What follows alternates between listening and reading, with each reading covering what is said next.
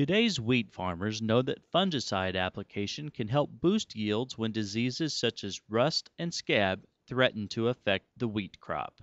During the Kansas Wheat District meetings held throughout Kansas in February, Greg Hudek, territory manager with Bayer CropScience, pointed out that before application of fungicide occurs, farmers must know whether rust is a significant threat to their wheat crop.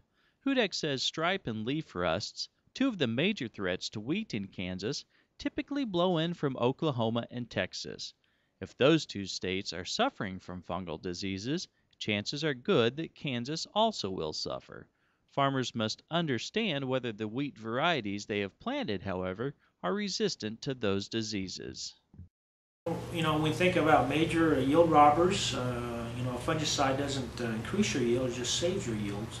And historically, our major robbers that we've had throughout the whole state of Kansas, east to west, can be one of the rust complex. There is some issues with head scab in central Kansas, but it really doesn't play that much in western Kansas. So the rust complex is probably the wider spread of all the diseases and probably the more consistent disease that we contend with. Most of our fungicide applications in general, the majority are going to go around flag leaf to head emergence, somewhere in there, up to flowering. If you're after scab, you're going to have to be spraying during the flowering process. If I had to pick one stage for most foliar diseases, excluding head scab, I'd say boot would be a great time to be spraying a fungicide. And if you did spray at boot, you would probably be in good shape with all your pre-harvest intervals with all the products. Hudek says wheat producers have a choice of fungicide classifications to choose from. Triazoles cure, eradicate, and prevent fungal diseases, while strobilurins prevent diseases only and have good residual properties. Strobilurins must be applied earlier than triazoles in order to prevent the disease from infecting the crop. There are several combination triazole-strobilurin products on the market too, according to Hudek.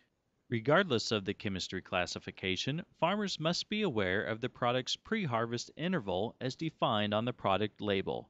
Some Kansas farmers ignored the pre-harvest interval in 2008, causing a temporary embargo of harvested wheat from thousands of acres. Fungicide products on the market today have varying pre-harvest intervals. Hudek says a fungicide application on wheat can be a useful tool to ensure optimum wheat yields. Farmers, however, need to be hands-on managers to ensure success. He reiterates the importance of knowing wheat variety weaknesses and observing disease pressures that come from the south through crop scouting. No-till farmers planting wheat into wheat stubble can benefit greatly from a fungicide application, which should reduce the potential of yield-robbing tan spot and powdery mildew. You're better off to spray too early than too late.